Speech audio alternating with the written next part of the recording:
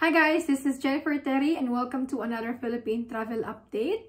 I make travel news, travel guidelines in the Philippines.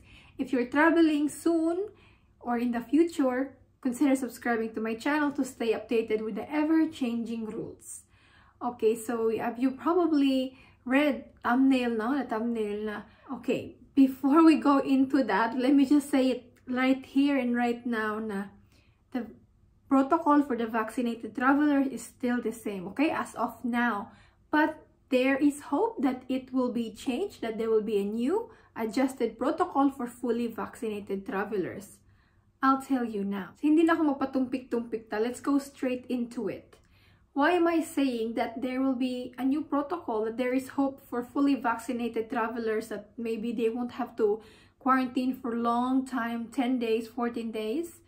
Because in the announcement just this afternoon by Harry Roque, the spokesperson of the President and the Iatf, in the Iatf Resolution 116, a small working group is created to study and formulate protocols for inbound international travel of fully vaccinated individuals and such other protocols that may be applicable to them. And this is in accordance with coordination with DOT, DFA, DOH, BOQ, Immigration, DOT, DTI, ang maraming government agencies, OWA, na involve dito sa small working group. And look guys, keywords here. To study and formulate protocols for inbound international travel of fully vaccinated individuals. Individuals, hindi sinabing, it didn't say only for Filipino, for individuals, meaning pantay-pantay. So maganda yun. So yun yung sinasabi ko guys, na may pag-asa. There is hope now na mababago yung protocol for fully vaccinated individuals dahil they created this small working group. Yun po yung masasabi ko na may pag-asa na mabago. Speaking of vaccinations, no? Currently, the Philippines has vaccinated more than 700,000 Filipinos now are fully vaccinated, and then more than 2.5 million Filipinos received their first dose. So those who have received their vaccines are frontliners, senior citizens, individuals with comorbidity, frontline personnel, and essential worker.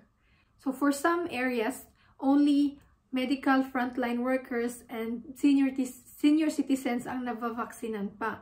Kasi hindi po pantay-pantay. For example, priority po ngayon ng government are areas with high COVID cases, economic key areas like Manila, Cebu, even Davao. Yeah.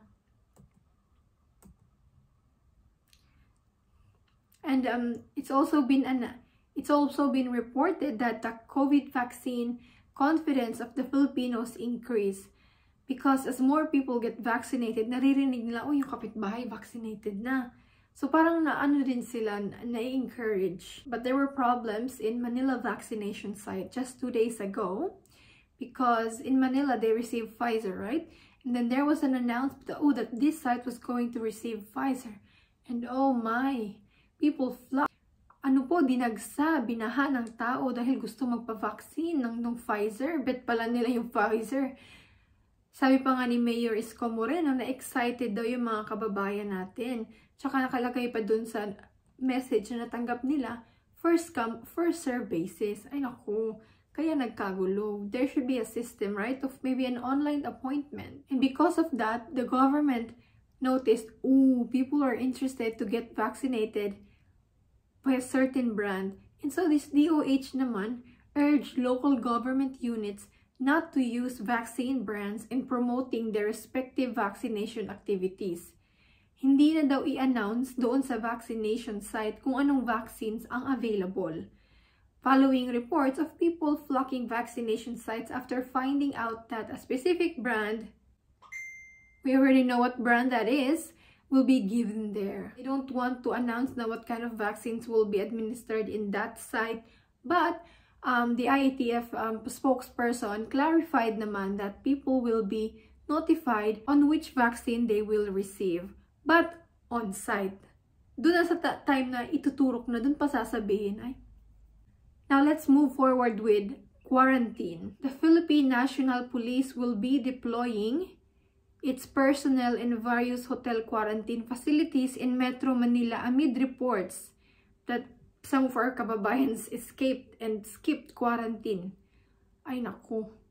So the protocol is still the same, guys, even for vaccinated or unvaccinated, those who receive first dose or fully. It's still the same, but I told you they created a small working group to formulate protocols for, they said there, guys, fully vaccinated.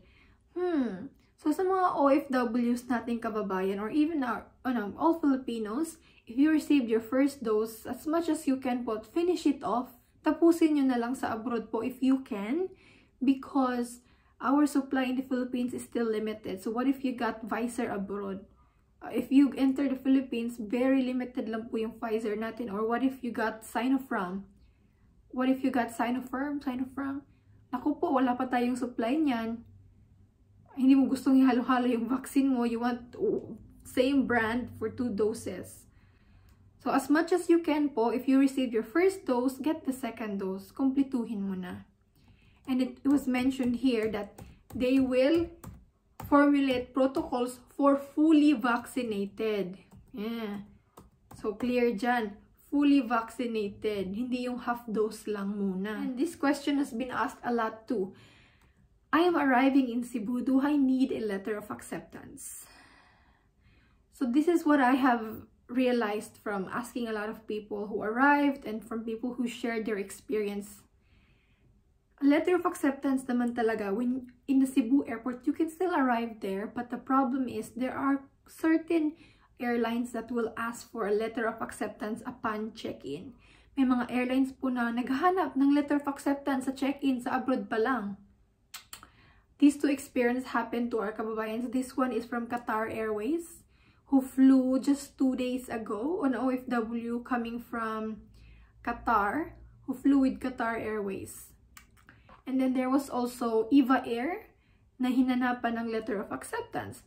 But we also have kababayans who went home and arrived in Cebu Airport na walang letter of acceptance. So nakakalito, no? Anyway, guys, one of our subscribers shared his experience drift. Tips from someone who actually made it to Cebu in May 19, EVA Air.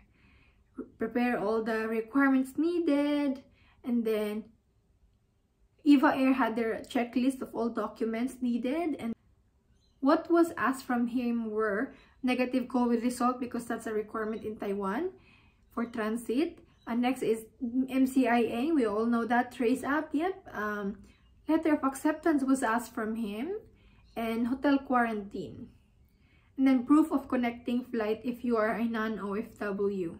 And the Bawenya wife in America also shared. I like the name, by the way. Hi all, we reached Mactan Airport this morning, May 19, with EVA Air. We departed Los Angeles, and then she confirmed that the quarantine is only 2 to 3 days in the hotel. But there are some people in trouble in Los Angeles because they have no letter of acceptance. We have no letter of acceptance as well, but they asked me if I am a resident of Cebu, and I said yes. We allowed boarding. She said she will upload her vlog, so watch out for her vlog, guys. She traveled with 2 kids.